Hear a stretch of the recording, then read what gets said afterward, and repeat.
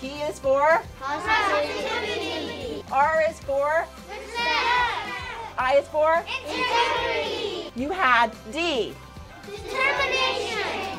I would say the E is strong in this classroom because you showed? Excellence. Oh my goodness, and that spells? Pride. Welcome to River Place. We are so excited to have you here. Hi, Tina. We have a lot planned for you. Hey, Tina. What's How are you happening? Good to see you. See you. Can't wait to see you in your classroom. All right, so we are gonna go head up and check out to see what Art is doing right now. Art has been still functioning in the classroom because that's where all of the art materials are. Tell me about this. Huh. I don't know. I just kind of like thought, why not? Hey, that's art, man. Why not? I love it. I know a lot of schools are pushing in and doing different things, but it was important for us to keep art as normal as possible. It's a great opportunity for kids to really get creative and connect.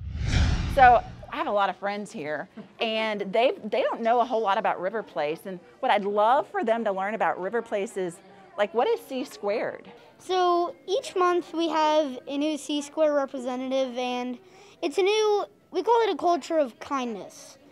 The culture of kindness this month is fairness, and I am honored to have the badge for this month. And you also get to have lunch with the counselor. Yeah, and when you meet with the counselor, you talk about your ethical principle, right? Which Yes. is kindness, and then you make a plan to share it with your class.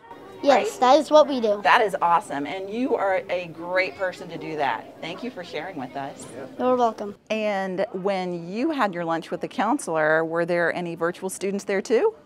Yes, the counselor had this Zoom Yeah. thing, and then we got to talk with the virtual students too. Yes, because we want to make sure they're included as well, and they get to participate as well, so it's pretty cool.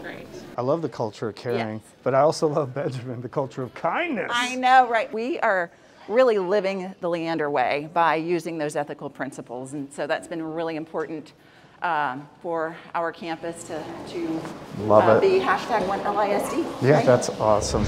In our cafeteria, you'll see we have flags from all of the countries that represent our students that attend River Place. So I can't name all of the flags, but I promise you the children know their flags, and it's important for them to see them, and it's important for us to recognize them and where they came from love that. and who they are.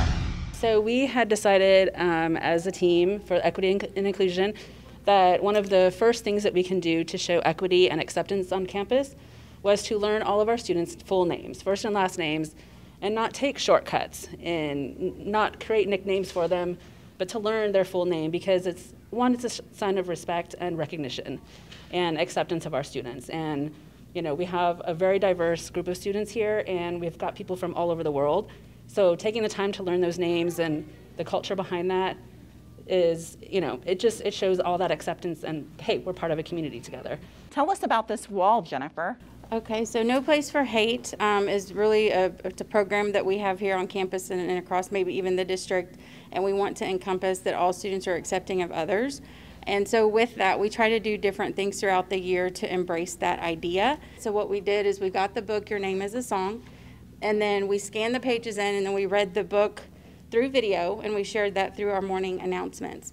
And then from that point, the students were each passed out in their classes, including virtual students, passed out the circles, and they were asked to write their names on those circles. And so now, as you can see, we've started taking those circles to incorporate the music notes to match up with the theme that Your Name is a Song. I love your name, Deviani. Can you tell me a little bit about your name? It's Indian. It means of God. That is really cool. I think it's really important that we celebrate our names, right? Yeah. Do you remember how to say my name?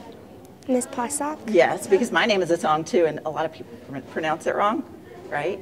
Do you remember how we remember to say my name? It's kind of fun. Yeah, Miss Pa, and then a sock. Yes, that is absolutely right. And it's crucial to embed culture within our campus and mainly acceptance, because if we don't have that piece there, then everything we're trying to build on from there is not going to be as solid.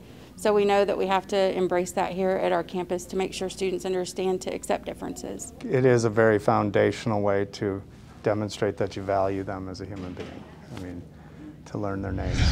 River Place School we hold so dear. We're Titans, Titans. We share, we care, we show respect. It's the Titan way. Hooray!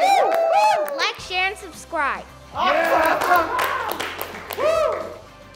feel like every time we have this, I know I'm gonna get it. Always remember, the more you show kindness, the easier it is to get this.